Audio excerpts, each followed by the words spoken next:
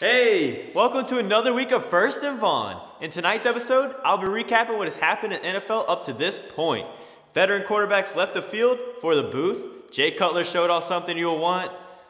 I don't know if you want to see that. Beast mode returned, another team moved, a VCU Ram is now in the NFL, and Chedo Cinco is now playing in the Mexican Football League. All the roster moves and much more. Here we go.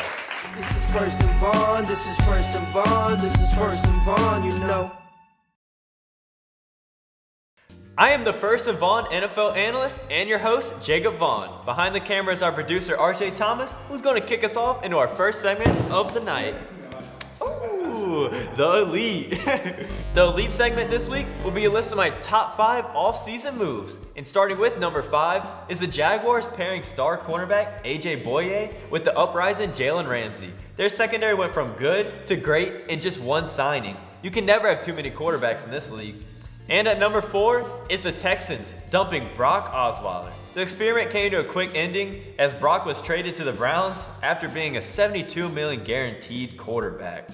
And coming in at number 3 is Marshawn Lynch coming out of retirement. Beast mode! Returned home to the Oakland Raiders. He will have a great year after taking a year off, and he's behind the Raiders' offensive line, no doubt. The best team in the league is at number 2, the New England Patriots, trading all their picks for veterans. They traded for great players like Brandon Cooks, Coney Ely, and Dwayne Allen, and they also signed Mike Gisley and Stephon Gilmore. And the number 1 offseason move so far is the New York Giants, signing Brandon Marshall for cheap. OBJ, Sterling Shepard, and now Brandon Marshall? Wow. The NFC East better be prepared to guard one of the most dangerous wide receiver combos in the league. What's next will leave you scratching your head. Here are my favorite stories from the offseason so far. We'll work our way up to the list, but first is Jay Cutler. He and his wife went on a vacation trip, and he bared it all on social media.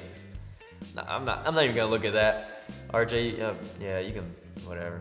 I feel as if this picture just sums up Jay Cutler's whole career. Tony Romo formally retired and took his talents to CBS to become an NFL broadcaster. Since this is my show, Tony Romo is overrated and not a Hall of Famer, and he always chokes in the big moments. But I do respect him since he was undrafted. Jay Cutler actually followed what Tony did and went to the booth to join Fox as an NFL broadcaster. Probably because the teams didn't want Jay Cutler walking around like he was in that picture. I guess VCU having an undefeated football team finally paid off. VCU basketball star Mo Alley-Cox held a tryout to show off his talents for NFL teams, and 30 out of the 32 teams came to watch him work out. Mo Alley-Cox was signed by the Colts, and VCU does not have a football team, just to remind you all. Now, we have an NFL player. As he enters rookie training camp, we wish him the best of luck. The story I've been waiting to share all show. Chedo Cinco, Ched Johnson. He is now playing in the Mexican Professional Football League. Probably as a confidence boost, I would guess. But here's the clip of how tough Chedo Cinco's competition really is. A Chuy Cantú, ahí vemos cómo el movimiento que hace deja totalmente sin oportunidad a Chuy Cantú. Y lo demás pues es simplemente atrapar el balón y festejar de una manera. To me, those players look like they're trying to either gain attention from Ched, or Ched is just playing an empty stadium against kids he is watching while their parents are at work. If you want to know all the top offseason moves, stay tuned. Jacob's offseason. I'll be recapping all the top moves so far so you can stay up to date on your team or favorite players. Here are the roster moves you need to know. I'm going to go quick, so grab your notebooks and your pencils. All these moves can be found on my Twitter page, JVaughan Sports. Here we go. Eddie Lacy signed with the Seahawks. RG3 was released by the Browns. Dontari Poe was signed by the Falcons. Jamal Charles was signed by his rival, the Broncos. Nick Foles eventually returned to the Eagles. Geno Smith, without a broken jaw, signed with the Giants. Latavius Murray signed with the Vikings. Alshon Jeffrey signed with the Eagles. DeMarcus Ware retired. The Oakland Raiders moved to Vegas. Kenny Britt signed a monster deal with the Cleveland Browns. And speedy Deshaun Jackson signed with the Buccaneers. Quarterback turned wide receiver Terrell Pryor signed with the Washington Redskins.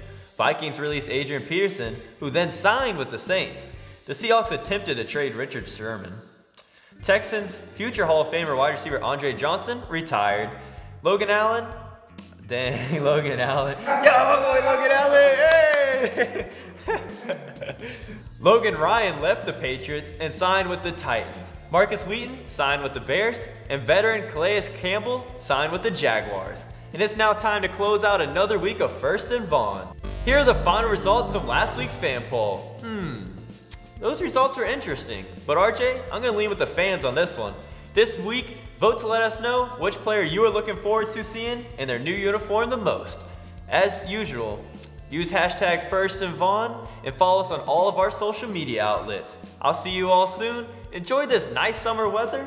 Sam Fleming, close us out.